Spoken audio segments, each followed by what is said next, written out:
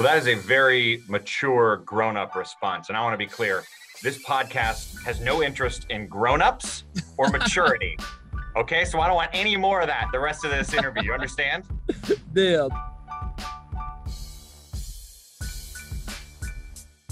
That was Brad Davison, and this is On the Bench with Mike Hall. That's me.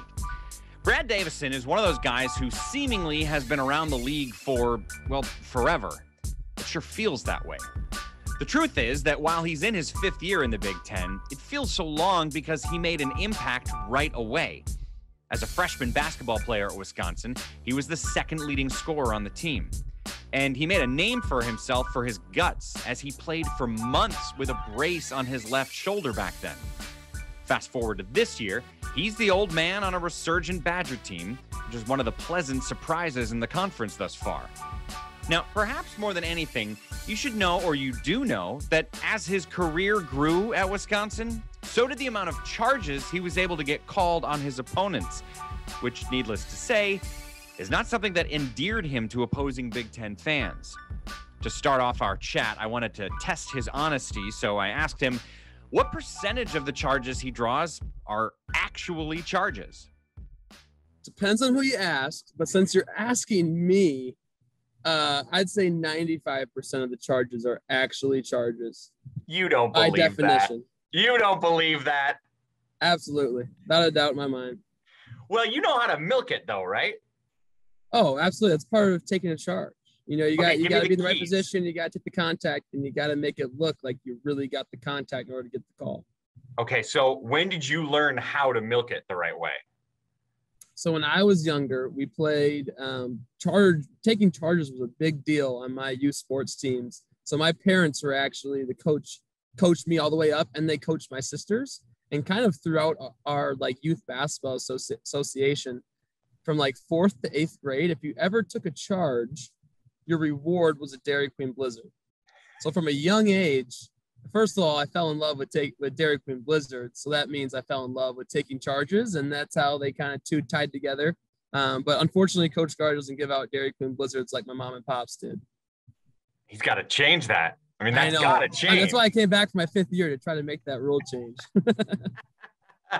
What, besides the Pavlovian reflex of knowing a charge equals a blizzard, what is it you love about drawing a charge?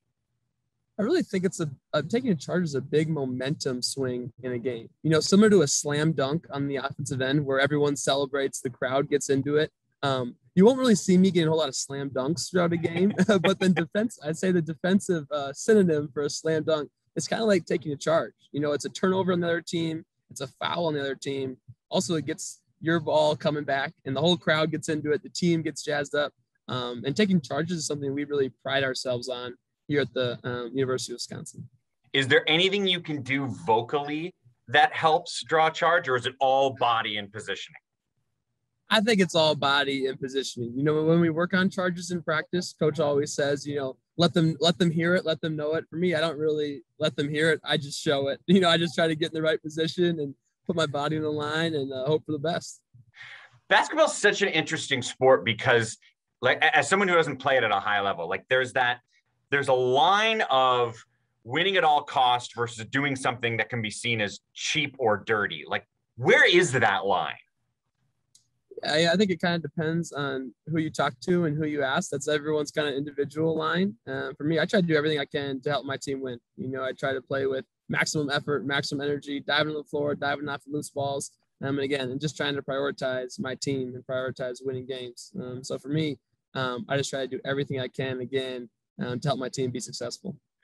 What would you say your perception is across the league? Again, it probably changes by who you ask. Who you ask that question to. That's one thing that I've learned over time is that people's perspectives and people's opinions, you know, they're personal and they're right to them, but also ultimately I know that they're not truth. And so for my truth, I know where my truth comes from. And as a man of faith, I know that I am defined by God and only by God. And that means that I'm a child of God and I'm, you know, that's the opinion and what I value and the opinion that I take worth in. You know, I try to play for first and foremost God and then my coaches, my family and friends, and my teammates. And so that's what I prioritize. And that's the perception or the opinions that I really value and care about. But everyone else is entitled to their own opinion. Doesn't necessarily mean it's truth all the time. Well, that is a very mature, grown-up response. And I want to be clear, this podcast has no interest in grown-ups or maturity. Okay, so I don't want any more of that the rest of this interview. You understand? Deal. Okay. Do you think there are some fan bases who see you as a villain? Oh, I would probably, a lot of them do. Yeah. You know, I think that's one thing that everyone talks about, how we missed out on the home crowds and the home advantage. It was really odd for me last year because I didn't get booed or heckled anywhere. And so you'd think people would say that's refreshing, but for me, I kind of missed out on it because at the end of the day, I think it's kind of a sign of respect. It's kind of a sign of, you know, a hat tip to say. But I think there's a few fan bases out there that, you know, Brad Davison is now on their top 5 most well-liked athletes. Do you have to learn to like being booed and being a villain? Because like we're all, the human side of us, we all want to be liked, but is it something that just naturally happens, or is it something you have to like, no, being booed is a good thing. That means I'm getting under their skin. I have to enjoy this. No, for me, some people say you got to buy into it and you got to like feed off of it. For me, I personally, I try to tune it out and just focus on my team, and I focus on my coaches and my game and the plan that we have to execute. So this might be more of a mature answer. I don't want it. But I really try not to feed into it. And so at the end of the day, I know the things that I can control, and that's, again, my effort, my attitude, the way I encourage and lead my teammates. So I really try to keep tunnel vision and stay focused on the things that I can control. With that being said, for the people that say that they don't hear it and they block it out, that's not true. Like, you hear all of it. You hear the personal things, you hear the boos, you hear the heckles. And when you can get to the point where you don't see it as like demeaning and derogatory, but you see it as kind of like a mutual respect thing that you get used to. And now, you know what? It's part of the game to you. It comes with part of the territory. You can use it to your advantage. How much do you talk on the court? I rarely talk. I don't really talk at all. I talk a lot to my teammates. If you hear me play, I lose my voice after most games, but it's all from my teammates to my teammates. The only time I really talk is if there's, I have buddies on the other team. And it's usually not talking smack. It's more just, little conversations here and there. Who does talk smack? On my team or throughout the league? Yes, both. Yes. Well, from my team, I don't really know if I can tell you yet because I haven't got the chance to really play with this young group of guys against other teams. Right. And so in practice doesn't count. It's a different kind of talking if you're talking in games and in practice. So TBD on my teammates. I do talk a lot. But and again, the league's going to look so different this year. So I might have to do the blast from the past with some. Yeah, go give me a past one. That's fine. Man, the people that talk the most. One guy that I have become close with throughout my career here, Trent Frazier at Illinois. He talks quite a bit on the court. Who else would I say talks a lot? Again, I don't engage in a lot of it. And so if people talk to me, I don't respond to them. So therefore, they kind of see that that's not how our relationship's going to go when we're on the court. So I don't really get a lot of that smack talk from other individuals. But Trent, we had a pretty good relationship. So I'd say Trent. But I was going to say, like, you could be, I mean, this is before your time, but like Draymond liked to talk and he might not have guarded you, but there's no way you wouldn't have heard him talking. There had to be guys like that in the league over the years, right? Not really, not to that Draymond level that stick out to me. Again, like I kind of said, I try to tune out a lot of things when I play basketball and just focus on my team. So, if you ask someone else on my team or other people around the league, they might have a better answer for you than me. All right, so when you found out you could come back for a 5th year, what was your first thought? My first thought was just of gratitude. Because for me, when I was growing up, I never had the desire to play professional basketball. I never wanted to go to the NBA or go overseas or go to the G League route or do anything like that. My epitome climax of my own playing career was I wanted to play college basketball at the highest level. And so from my perspective, the first thing I thought was like, wow, I have this unique opportunity to live out my dream one more time. Again, a lot of other factors go into that decision, but that was kind of my first response was like, wow, what a gift that this could be if I choose to make that decision. Yeah. When you told Guard you wanted to come back, was he like, no, thanks, you're too old? No, he was pretty excited. So at the end of our season, I actually, so we went to the NCAA tournament. We're in the bubble for a long time in Indianapolis, and we beat North Carolina, and then we lost to Baylor, unfortunately, in the second round. And we drove home from Indianapolis back to Madison. I got back in my car, picked up my now fiance, and we drove all the way to Florida to meet my parents. And we had a little road trip. And I spent 3 weeks in Florida, just, away from Madison, away from the game of basketball, away from our basketball, away from everything college basketball, just to spend some time of just reflection and thinking about, and first of all, just reconnecting with family and friends. That was the first time that we really got to be with each other over the last 6 months throughout that bubble-ish season, you want to say. So the coaches were very supportive and encouraging me just to take some time away, become one with my thoughts, and after reflection, figuring out what I wanted to do. And so then they're really supportive and obviously very excited about my decision to come back for another year. You mentioned the weird bubble. What was the weirdest part? Like the story that you're like, I can't believe this actually happened. I feel like every game has that weird story where, your team goes on an amazing run, another team calls timeout, which is usually when the Kohl Center is like, everyone's standing, the music's blaring, yada, yada, yada. And you come back to the huddle and you sit down and everyone's like taking deep breaths and you can like hear each other breathe and you can like hear the shoes squeak of the ref walking by. And it's like, oh yeah, there's absolutely nobody here. It's not as cool of a moment as it usually is. So there's a lot of little moments like that throughout the year. But for me, I would say one thing that, again, is really important to me is my family and my friends and our relationships. So whether it's after a win, after a loss, you just go right back to the locker room and go right back home. There was no mom and dad there to say hi. There was no little kids from the community to hang out with. There was no, significant others there. It was really just basketball, basketball, basketball, which is one thing I learned is when you strip away everything else around the game and it's just the game, it can become a little bit of a drag or a little bit more of a job over time. So I would say the biggest thing was first just the eerie silence and then the lack of interaction with your family and friends. Yeah. I guess that it's a reminder of what makes college sports so cool is the environment, the campus, the atmosphere. It's just Absolutely. different than when you're going to a job, which a pro career can certainly be. I want to focus very briefly on your team this year with one question. Tell me how good Jonathan Davis is going to be in his time in Madison. He's going to be a stud. His ability to get from point A to point B in a snap of the fingers is really impressive. He's definitely like a downhill dominant attacker. Every time he touches it, he's a threat to get to the rim and finish over somebody and on somebody. So definitely someone that I'm excited to play with and just see his growth throughout the year. He's going to be a great weapon for us, and we're excited to team up and get after it. Do you see your role this year as like part player, part pseudo coach because you've been around so long? Or is it like, no, I'm just focusing on playing and if there's mentoring that needs to happen, the coaches are going to do it. I'm just worried about ball. I'm trying to take advantage of kind of that mentor side of things. So, cause these are drills that I've done hundreds of times throughout the last 4 years that I've been here, where a lot of these guys, it's their first time doing these drills or getting a lot of reps in these drills. So when I was younger, I was like, I got to be on the court. I got to do every drill, every rep.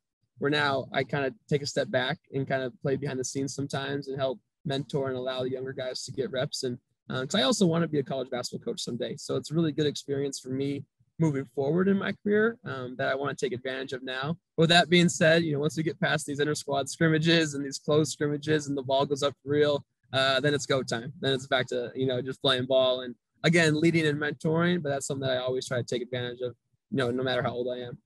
But with that being said, I just turned 22. So we need to get this narrative out there that I'm not that ancient. Oh yeah. You're a spring chicken. Yeah. Come on. Exactly. You're tired of people thinking you have a cane to walk around with. Yeah. That I've been here for 8 years. This is my 5th year. Just turned 22. I've just played in quite a few games. That's the narrative. Not that I'm that old. Right. That's fair. Although you are old enough for my next question, which is, I have a friend. She used to be an analyst here on our network for women's basketball. She used to play for Indiana. Have you heard of her? Her name is Tyra Buss. I'm actually her biggest fan. So yes, I've heard of her and I am her biggest fan. You mentioned earlier you are engaged, and it is to Tyra, a former Indiana basketball player. Give me the story. How'd you guys first meet? So we actually first met, which kind of ties in Big Ten Network into our, romance relationships, you could say. But so she actually got a message from an individual that said, Tyra, I loved watching you play in the Big Ten. I love watching you commentate in the Big Ten. I've also spent a lot of time in the Big Ten. One of my highlights has been interacting and interviewing Brad Davison. What's your highlight been? And so this individual was trying to, get to know Tyra and talk to Tyra. But instead of her responding to that message, she actually took a screenshot of that and sent it to me and said, thought you might like to see this. And then one thing led to another. I got her number. We started texting. That led to FaceTiming. And we realized that we have a lot of the same values and beliefs and interests, and realized that we were very compatible. So we met up for the first time, spent a week in the Dells with her and her family. And 10 months later, bought a ring. 14 months later, we got the wedding date planned. We're good to go. Okay. Yeah. There's a lot there. But first off, let the record show she reached out to you. She slid into my DM. Just set that record straight right there. Don't you ever let her forget that. She came to you. She sought out you. Yeah, there you go. There you go. But I will say I am the lucky one. So pretty amazing. How funny too that it happened in social media, because if I'm not mistaken, that was that before the pandemic or while the pandemic had already started? This was the summer. So actually, another funny story that goes along with this is her whole family is from the Dells. And so her whole family is big Badger fans, Badger basketball, Badger football, and she's obviously a Hoosier. And so my junior year, we won the Big Ten championship regular season right before COVID shut down. And we actually won the game at Assembly Hall against Indiana to win the Big Ten championship. And her two brothers and her dad were at that game celebrating her dad's birthday. And they actually took a selfie. They're all wearing Badger gear, except she's wearing Indiana gear. They're taking a selfie, and the Jumbotrons in the background. And it's as I'm shooting the game-winning free throw to seal the Big Ten championship. So I'm like in their family picture. And so it was about a month or 2 months after that Big Ten championship, like after the end of March. It was in June, early July when she messaged me. So just at the beginning of the COVID shutdown. Wow. Okay, so I got married when I was in my young 30s, and I dated my now wife for like 3 years. Okay. You had 10 months? Yeah. 10 months? That is quick, my man. How did you, at what point did you go, all right, we're done, lock it down? Yeah, that was something that we wanted to be really intentional with from the start. And so we spent, 2 to 3 months getting to know each other via texting and FaceTiming. And then when we got to meet for the first time, that was something that a conversation we had is, we didn't want to do casual dating. We wanted to intentionally be with each other. So what that meant is we wanted to, date with the end in mind and think, if we're going to stay together and be together, it's because we want to get married and we want to spend the rest of our life together. So if there's ever a moment where we're not there or things aren't adding up, let's save each other the heartache. Let's make it easy on each other and stop it there. But thankfully, it just continued to build. Our relationship continued to grow and develop and strengthen with one another. And so, I knew just a couple months after we were together that was my goal and my intention. It was just a matter of what type and when I was going to buy the ring. Right. Plus, she was into you. She reached out and contacted you first. So exactly. I had the leg up. The whole time. How did you propose? So actually, I proposed in Wisconsin Dells. At a place called the Summer House Bar and Grill. And to this day, it's the most planning I've ever done for anything in my life. And it probably will be the last time I planned that much. Somehow we pulled it off, surprised her with, so actually both of her brothers coached their high school basketball team in Mount Carmel, Illinois. And in the Dells, they had a summer basketball team camp that their team was coming to play at. And so she just thought that her two brothers and her dad were coming up to watch the tournament. But actually behind the scenes, I had it planned where my parents, her mom, her grandma, her nana, her aunt, her cousins, everyone was actually coming. And so we surprised her with everybody. We got her nails done. I had her friends in Milwaukee help her get her nails done. We got her in a white dress. And so we were all at this, I'll give you the abbreviated story, but we're all at the Summer House Bar and Grill sitting on the patio. And we had arranged with the owners of the restaurant to put speakers around the patio and have a table reserved for us. And we actually have a song. It's called My Person by Spencer Crandall. Look it up. Great song. But we have a tradition kind of. It was when it was her birthday, we were in Florida and there was a live artist playing and he was taking song requests. And we went and asked him, will you play My Person? He said, the only way I'll sing it is if you guys stand up in front of the whole restaurant and dance to it. And she was like, we're not doing it. We're not doing it. But got her to do it. And so it was a really awkward but cool moment for us. And so what happens when we were at dinner, all the music shut off and they started playing that song on the speakers all the way around the restaurant. And it worked perfectly. Brad, it's our song. It's our song. I was like, oh, tradition. All right, we got to dance. Let's go. We got to dance. And she's like, no. But we ended up getting her up to dance in the middle of the dance floor by the lake. And so as we were dancing, I twirled her around and looked at the patio and her whole family walked out of the patio. And I got down on a knee behind her. And I wasn't sure if I surprised her or not. But then when the tears started to fall down her face, I knew I did it to perfection. So a lot of people helped me pull it off. But to this day, it's probably I am most proud of somehow pulling off that surprise. She's not the easiest girl to surprise. That's good, man. That's well done. Yeah. All right, you guys seem perfectly happy and in love. Let me try to mess with that. Let me get you in trouble.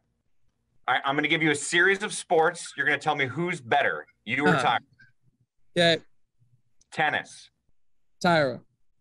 Oh, that was quick. I thought you'd put up a fight. Pickleball. No, it's not even close. Yeah. Yeah. Pickleball. Tyra. Bags. We're pretty close, but Tyra has the leg up at the moment. Darts. Brad. Okay. Throwing a spiral on a football.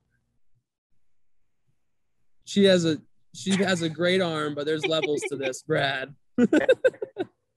Basketball. What are we playing one-on-one, shooting competition? What are we doing here? Yeah, one-on-one. Again, there's levels to this, Brad. There you go. I respect that. I respect that. But with that being said, it's one of the things that I love and value so much about her. We have so much fun and we're so competitive. And everything we do, we have a blast. Well, I know something you're much better than she is at. Making up words to country music songs. Yeah, thanks, Tyra. She says you don't know. I love to sing. But I'm not great at it. But I just love the vibe. Like I love singing it. And even if I don't know the songs, I'll just kind of make it up and hum and take some breaks in and out of the verses that I know. Just trying to have a good time. But she loves to call out my imperfections in my singing. So yeah, I'm sure that'll go away over time. I'm sure. No chance. Here's another thing she told me. You have a gift away from the basketball court. You can tell how many letters are in a sentence when someone says it. 17. Wait, I want to test you, but how did this start? I want to test you. 14.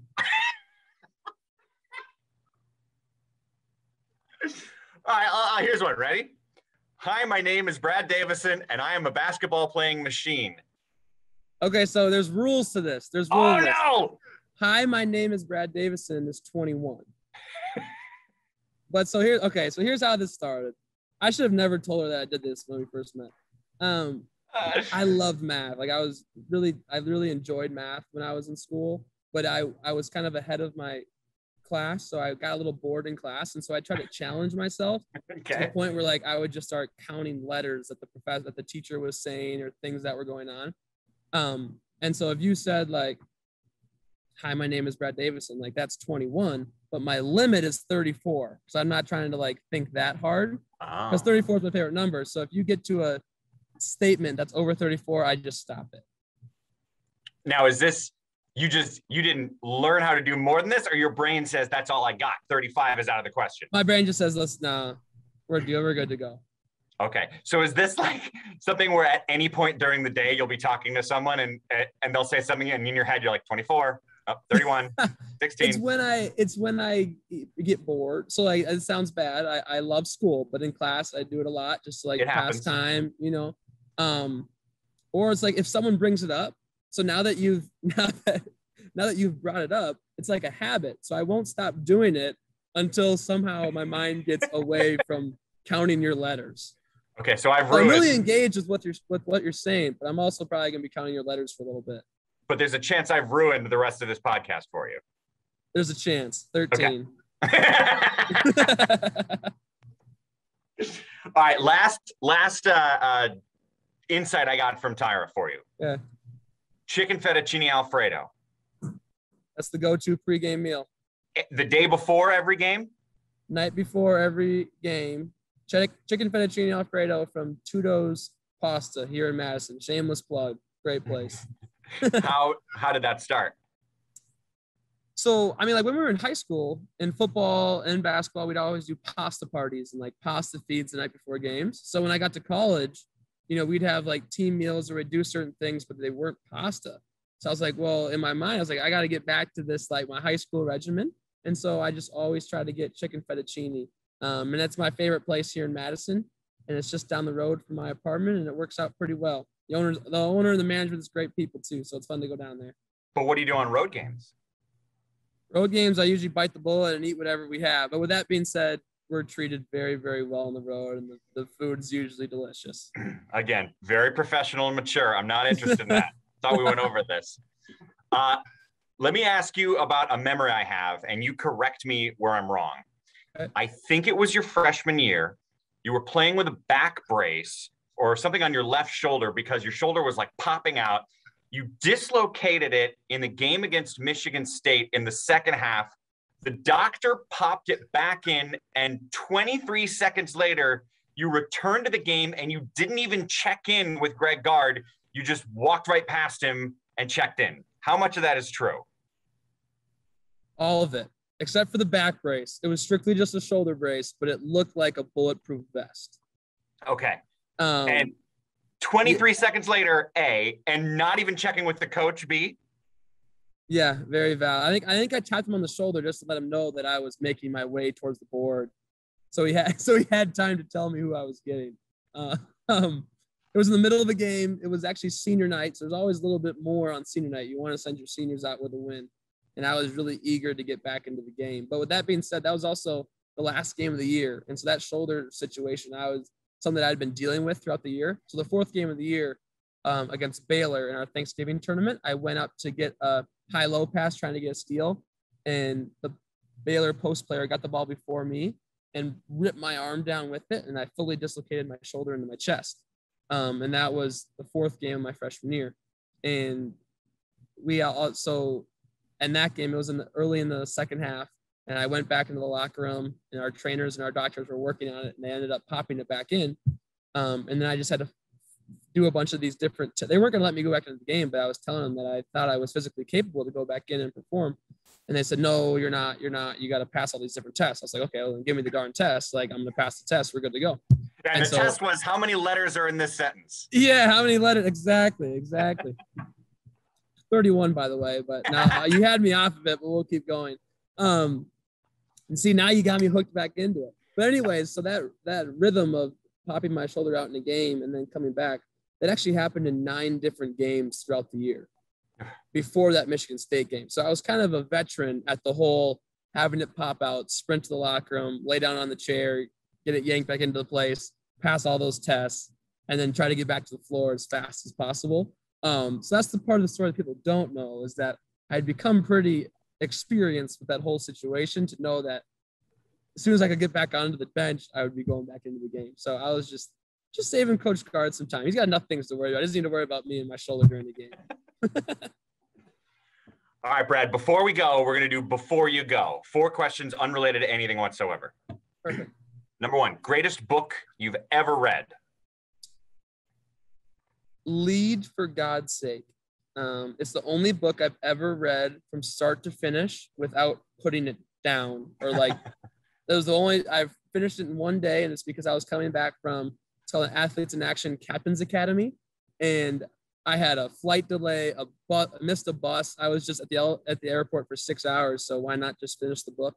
And still to this day, I still have a wristband that says Lead for God's Sake. Favorite book. I highly recommend it. Number 2, go-to snack. Go-to snack would be meat, cheese, and crackers or apples and peanut butter.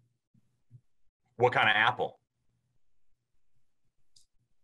I am not picky. If I had to choose, it would be the what's the really expensive one? The Honeycrisp? Honeycrisp. So good.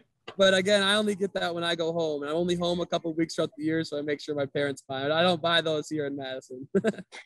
All right, number 3, give me the scouting report on Brad Davison, the high school quarterback.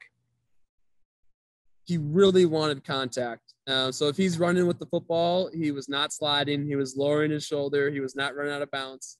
If it's 3rd and 3 or less, he was calling quarterback sneak at the line.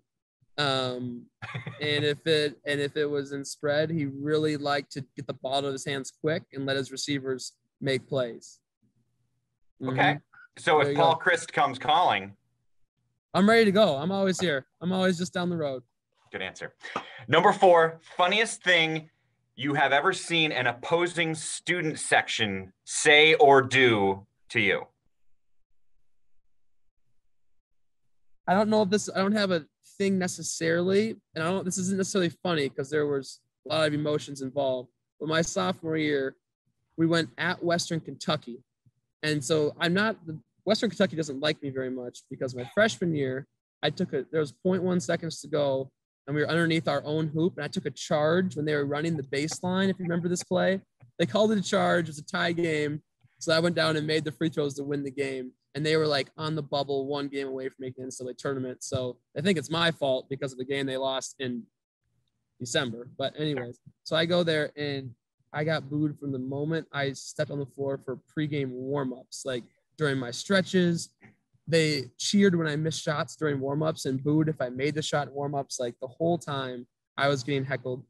And our parents, like our seat tickets we got were right next to the student section. So my parents were right next, basically in the student section, hearing everything that was said.